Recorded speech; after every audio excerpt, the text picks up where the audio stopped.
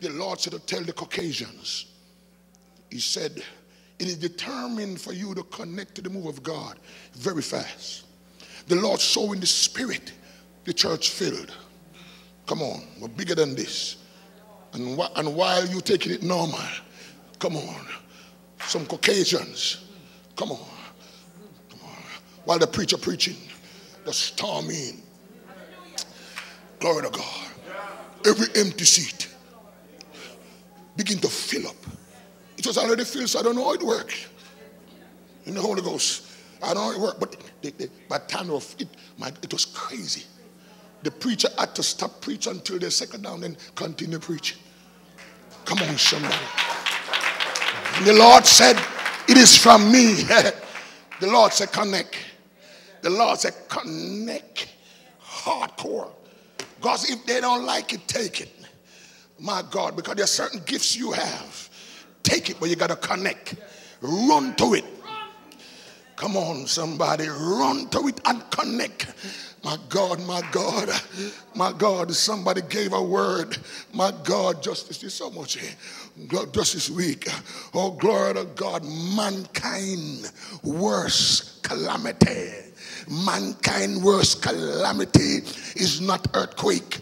Mankind worst calamity is not tsunami. Mankind worst calamity is not the volcano.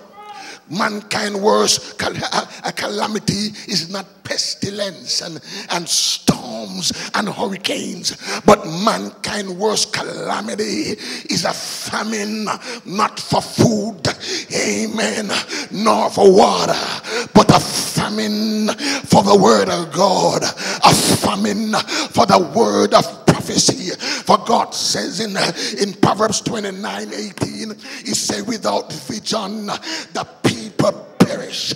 God said in Ezekiel 7 and verse 26, he said, mischief shall be upon mischief, rumor shall be upon rumor, but then shall they seek a vision from the prophet.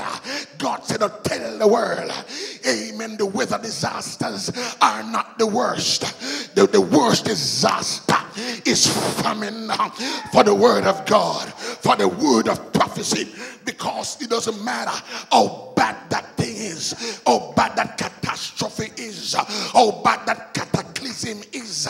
If you have the word, if you know the word, if you hear the word of prophecy, you can take precaution. You can leave town, you can leave country, you can leave neighborhood, because you have heard. Glory to God. So the main calamity is not the calamity. The main calamity is a lack, my God, of prophecy. My God, the main calamity is a lack of prophecy. My God, on April 14, right there in Boston, they were having church all right. They were having big church all right. They were healing the sick and raising the dead and speaking faith. And come on, somebody, under the anointing of God, but no one to arise and say in 24 hours there is going to be an attack upon mankind, an attack upon the human race. Everybody go home after church and say we had a good service. My God, the sermon was so awesome. Didn't you feel? But they did not know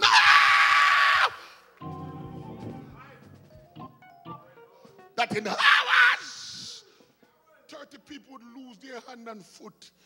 What wickedness.